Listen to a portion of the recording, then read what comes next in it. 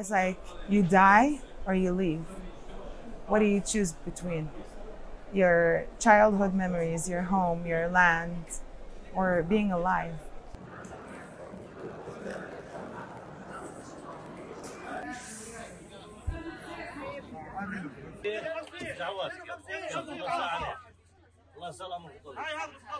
Just a few meters far from us, a bomb just fell, blew up.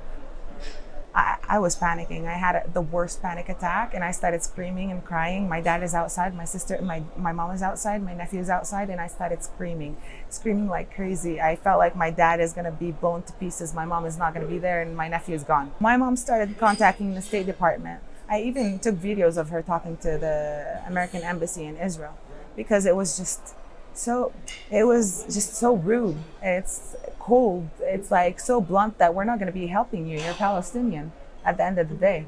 You're from Gaza Strip at the end of the day.